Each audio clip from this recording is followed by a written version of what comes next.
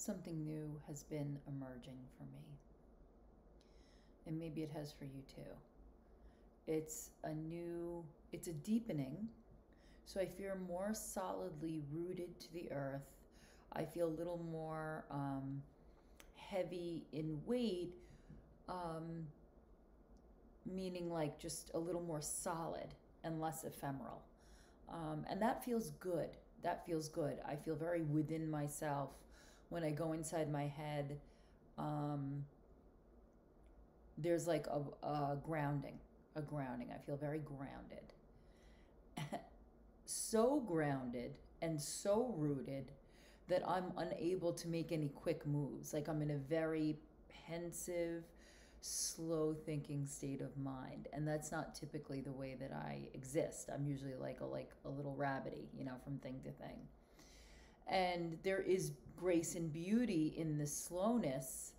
I also hurt my toe, so that slowed me down too. So like every time I think I'm better and I push it a little bit, the pushing against that ligament shows me that I am not quite there yet and that I need to slow down again.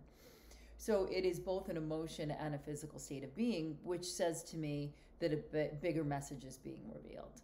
A bigger message is in process of being delivered. And I'm usually very impatient for those messages.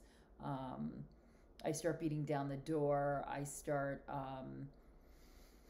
overstuffing my schedule or getting too busy, and I'm not doing that. I'm not letting myself do that. I'm making myself be still, and I'm making myself be quiet.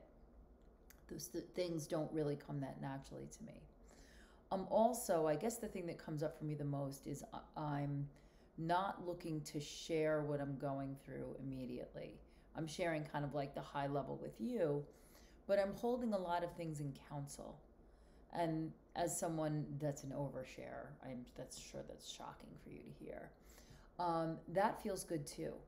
The idea where you can share whatever you feel like you need to share, but you can also hold things for yourself. And sometimes the holding is what's necessary. So whether it's an idea, a concept, a growth thing, something you're going through, there's going to be times where reaching out is actually not the move, where the move is reaching in, where the move is sitting with it in a solitary way, even if you're surrounded by people.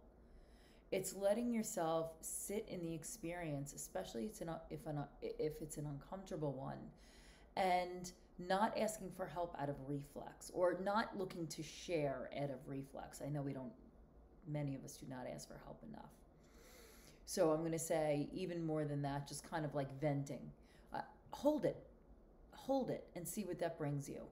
I find sometimes that either it will coalesce into a piece of power, and then whatever the idea is now amassed enough power will break through and give you a clear message, or you'll see, what you thought was this big thing that needed a lot of concentration isn't really a big deal. And without outside influence or comment, you kind of were like, I'm all right.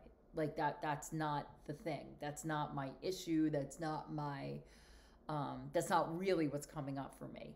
So that's where I'm sitting at now, is sifting through what's real, what do I feel, because that's really what it is, and where is it sitting in my body. Those are the questions I ask myself every day when I'm kind of coming up against something. And my body is saying, slow down, be still. I don't like it, but I'm listening.